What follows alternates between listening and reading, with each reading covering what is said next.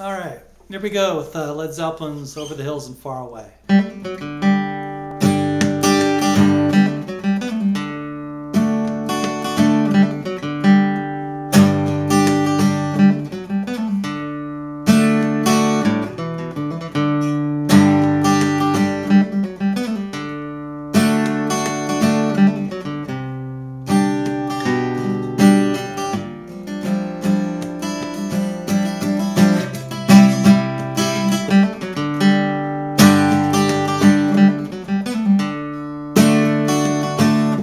Okay, I'm going to show you each part at a time. I'll play part of it and then I'll show you the notes, tell you what the notes are. The strings are numbered 1, 2, 3, 4, 5, 6. 6 is the bass string. String 1 is the most treble string. Frets, if I say open position, it's 0 fret, 0 is open. So string 1, fret 2. String 2, fret 3. String 6, fret 5, string 4, fret 1. Okay, here we go with the song.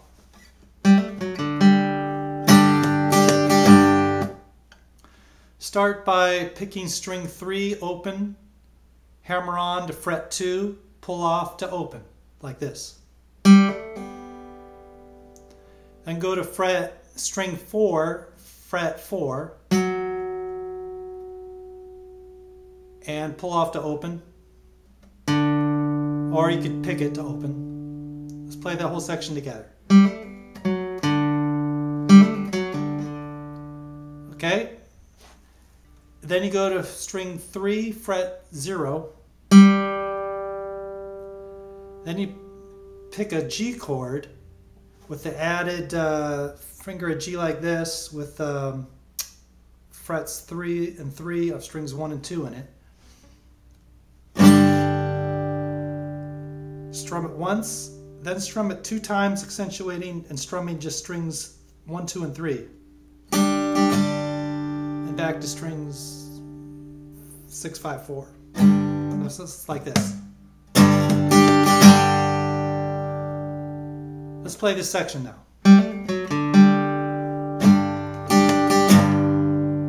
Okay. Next section. Same type of beginning, hammer on, 0 fret, string 3, all string 3, 0 fret, 2nd fret, pull off to 0 fret. String 4, fret 4, then back to string 3, fret 0, string 3, frets 4, pull off to 2, pull off to 0, string 4, fret 0. So it's like this. Whoops, that's wrong.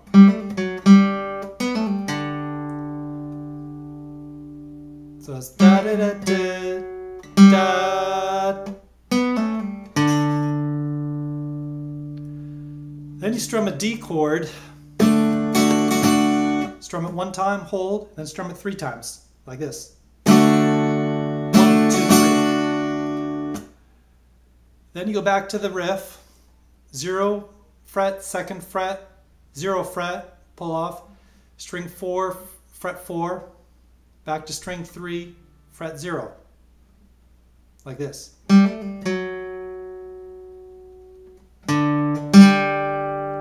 G chord, and back to the riff again, 0, 2nd, 0, string 4, fret 4, string 3, fret 0, string 3, frets 4, pull off to 2, pull off to 0, string 4, fret 0, D chord 3 times. Then a riff, bass riff, it's like this. The notes are string 5, fret 0, hammer on to 2, fret 2 I mean, string 4, fret 2, string 5, fret 2, string 4, fret 0, string 4, fret 2, and back to 0. So I'll play the section again. From that, you go to a G chord, and then you play this. Same thing, fret 0, string 3, 0, 2, 0, string 4, fret 4, back to string 3, fret 0.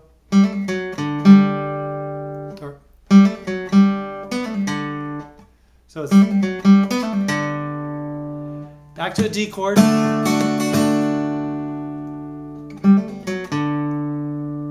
That's again the same as the beginning. 0, 2, 0.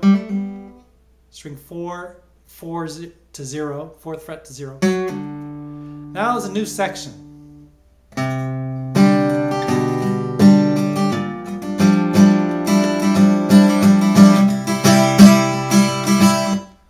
So you start with a C chord with the high G.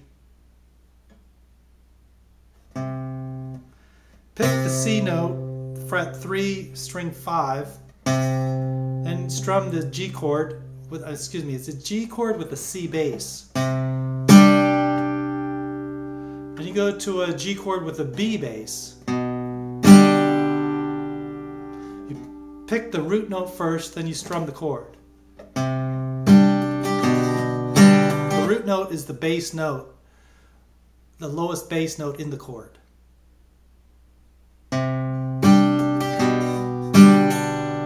Descend to 1st fret, 5th string. So it's a G chord with a B flat bass or root note.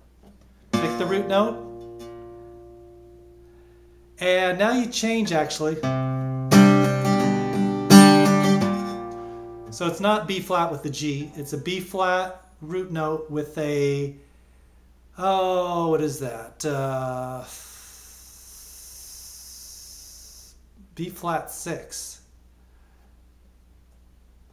The notes are 5th string, 1st fret, 4th string, 3rd fret, 3rd string, 0 fret, 2nd string, 3rd fret, and that's it. Pick it a whole bunch of times. Then you pick it and slide 2 frets up. Keep picking, like so. It's pick, slide, pick again. Everything's moved up 2 frets on a slide, holding the strum. Then you go back to section 1, the beginning.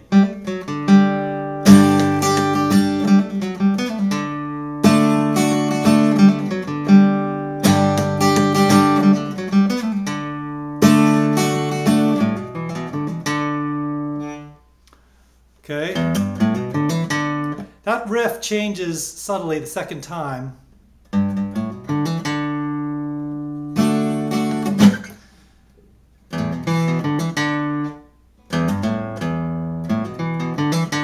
It's basically the same thing. So you could start with 2 notes on the G, which is 3rd fret, 6th string.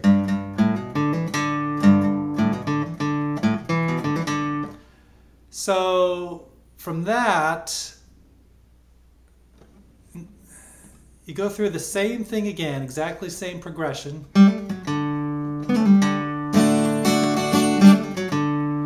But here, instead of doing the G with the C to the B to the B flat 6 chord, now instead of doing that, you go to the C note and you pluck the G partial chord, treble strings, 1, 2, and 3 together.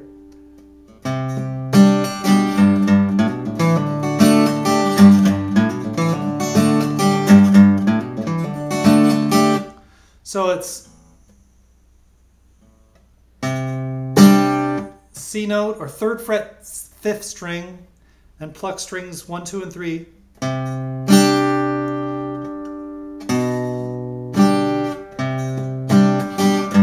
So it's 2nd fret, 2nd fret, 5th string, to 6th string, 3rd fret, 2 times. Then you go hammer on 0 fret, 5th string, to 2nd fret, 5th string.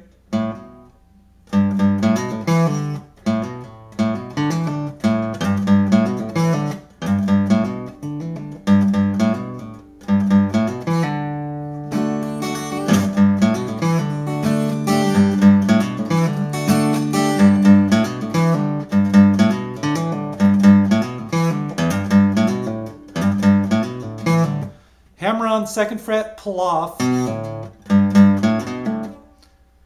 you go to the 4th string, 2nd fret, pick it once and pull off to 0. Then you strum a D chord 4 times approximately. Then you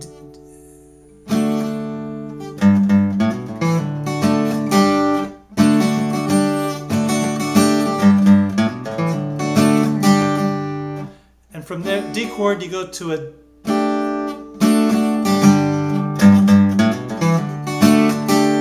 you add the pinky, 3rd fret, 1st string, 1st string, 3rd fret.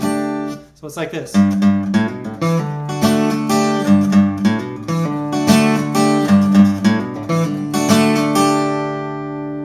Okay, so it's 2 strums of the D,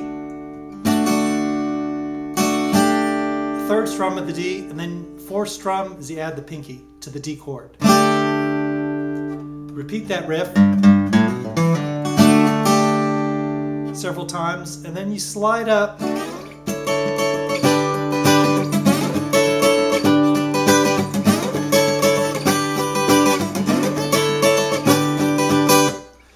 so you slide up from approximately fret 5 or 6, slide into the chord. It's a D-shaped chord, same shape as you had on the D chord. Slide it up to the 9th fret.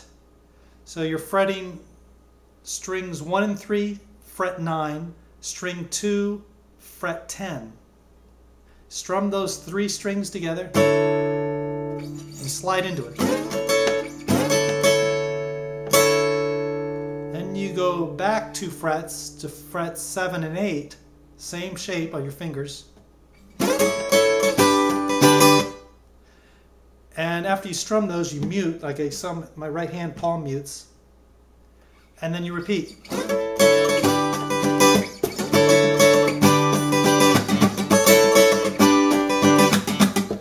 Add some pick strums by gently resting your fret hand on there to mute the strings, and slide back into it.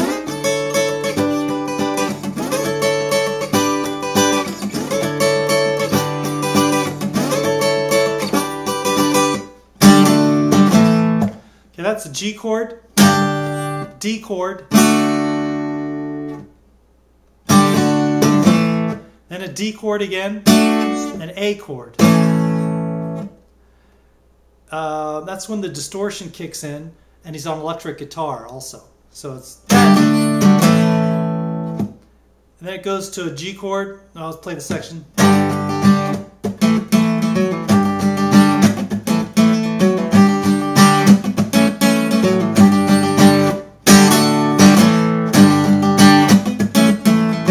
It's G, G, G, G, G,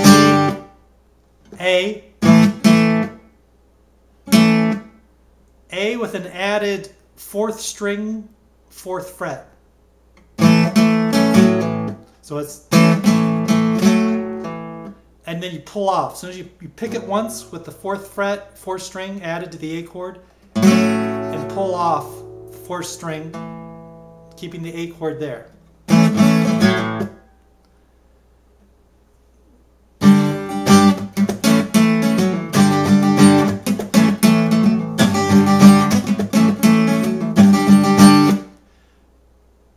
And back to the beginning of this riff. G, D, D, A. I hope you've enjoyed the beginning of Over the Hills and Far Away. Thanks for watching, and we'll see you maybe in a new song next time. Thanks, bye.